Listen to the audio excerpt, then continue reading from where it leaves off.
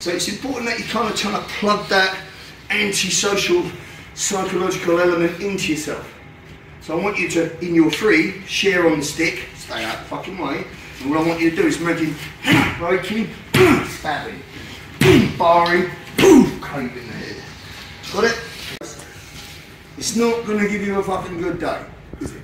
It's a short spear, right? That's what it is. Whereas if we use the other side, I've got blunt force trauma in the same way as you just used. So a broken broom handle is a useful tool. If someone went, fend him off with this mop.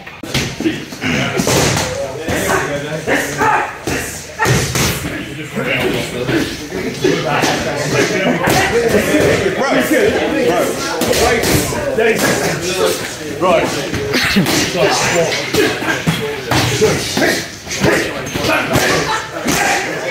Understand what you're doing? This is stopping it, this is giving you distance. Best way to make this give me distance is not just push him away, but push off him as I get back. And now maybe I'll just make that target. You see the deal? Same here, pushing that angle shot, stopping this, boom, driving that, boom, here's the shot. Make sure you understand what you're doing. I want to put him in range for the last 2 inches of the bat. Make sense? Good.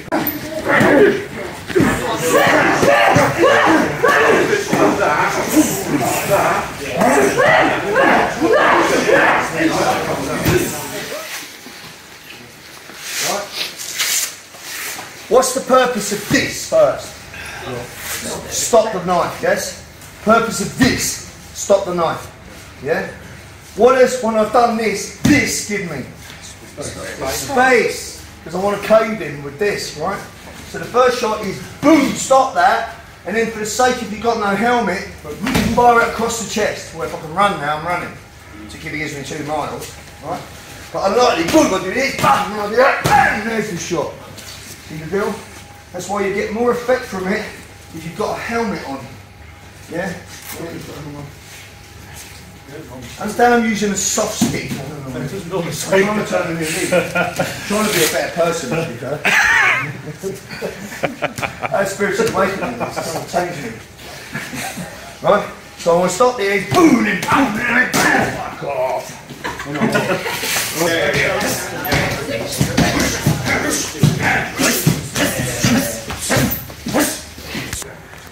For the purpose of practice. Ideally, you don't want to wait for him to cook off with more than one, right?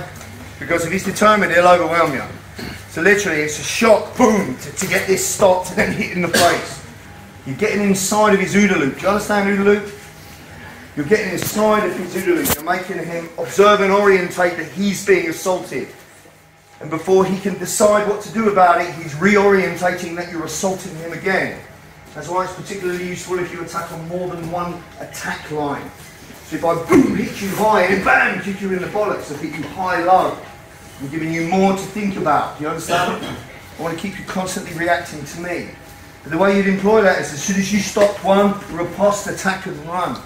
Don't stand here fencing. You make sense? You would only do more than one for the purpose of the practice of the drill. That's all you would do. Alright, put that kick down for now. Yeah.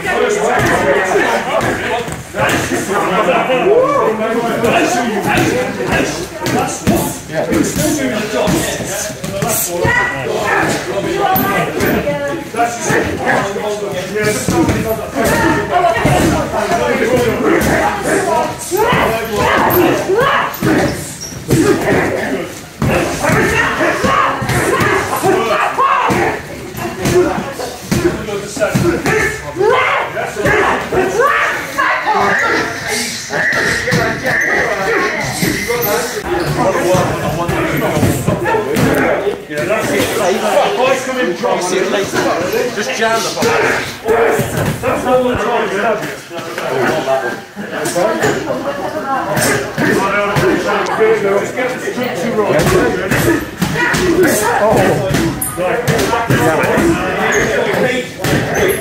Just think, block the channel. Just think, block the channel, right? Don't try and match the hand, just block the channel. Oh,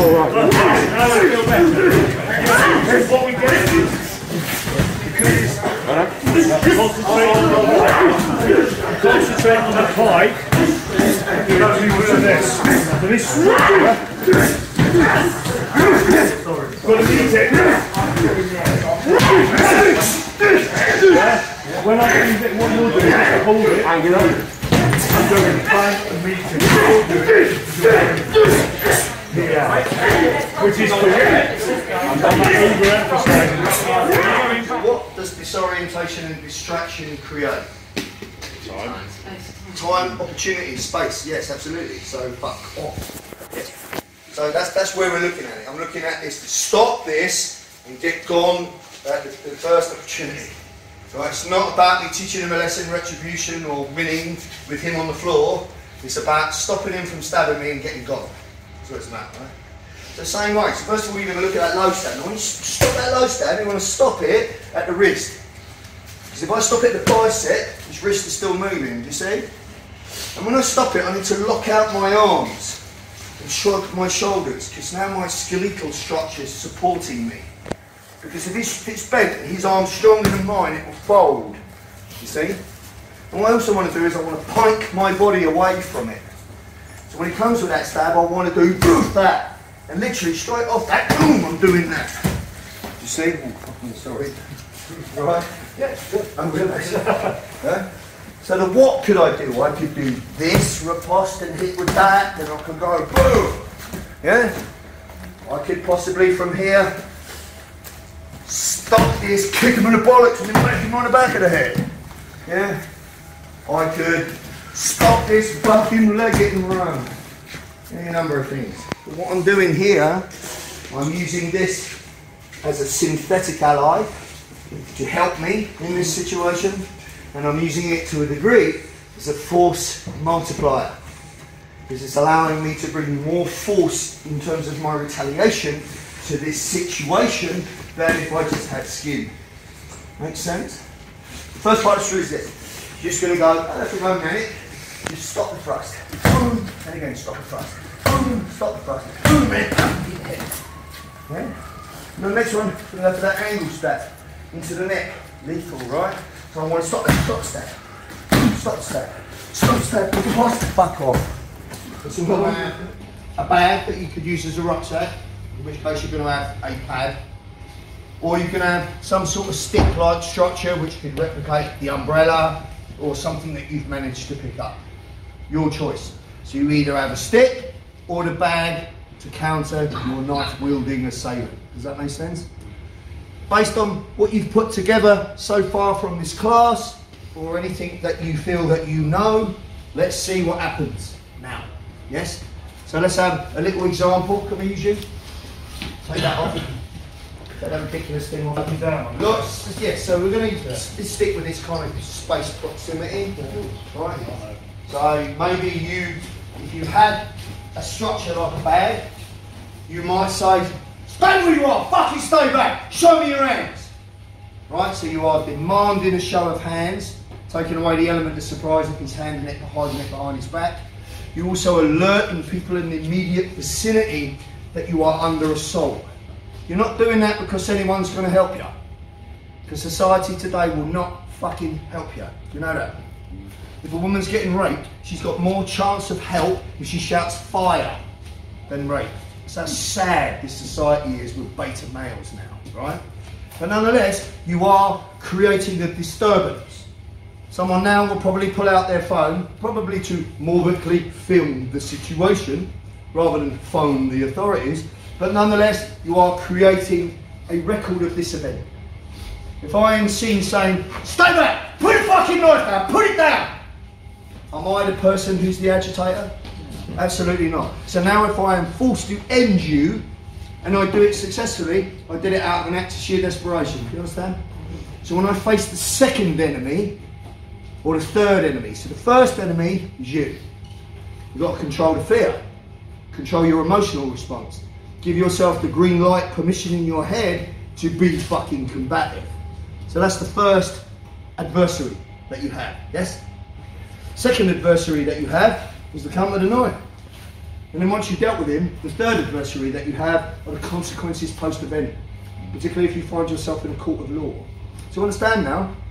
The incident with the guy driving illegally, who was over here illegally, who had a machete in his car that got pulled by a police officer.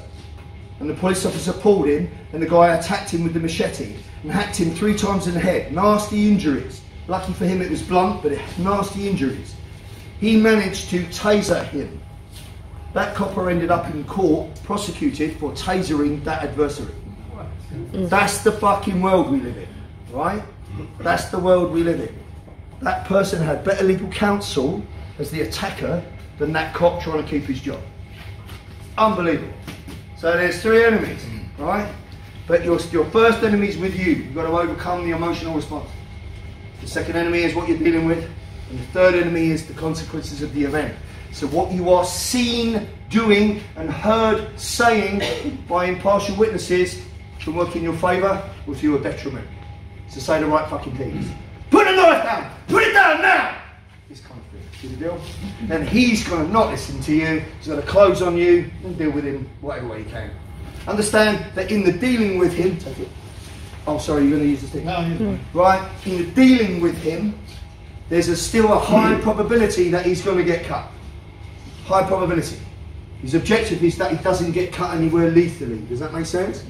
As soon as the threat's down, you stay down. And I want you to get over here, which replicates the place of safety. And then I want you to self-medical triage and then pull out your phone. You understand the drill? Yes? Right, let's have a look. Fuck. Dude, man, what the fuck's behind you? Fucking fire! Don't let me Good.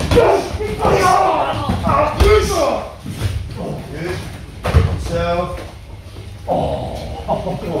Phone call. Good job. Fuck, man.